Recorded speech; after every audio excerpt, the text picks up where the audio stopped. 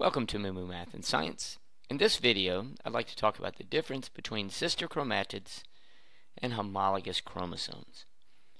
Before a cell can divide, it must first replicate its DNA so that each of the two new cells created will receive a complete copy of the DNA. The two identical chromosomes that result from DNA replication are called sister chromatids. Sister chromatids are held together by a centromere. A full set of sister chromatids are created during the replication portion of the S phase of interphase, when all the chromosomes in a cell are duplicated. The two sister chromatids are separated from each other into two different cells during mitosis or during the second division of meiosis.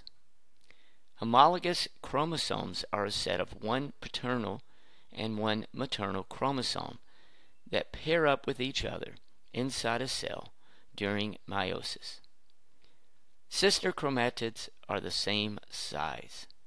They have the same genes. The genes are located at the same location, or loci, on the chromosome. They have the same alleles, and they are held together by a centromere.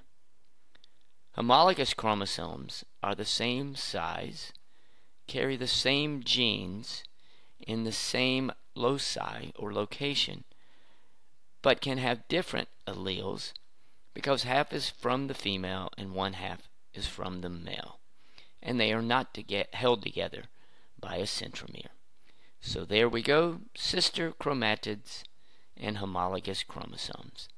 Thanks for watching, and Moo Math uploads a new math and science video every day. Please subscribe and share.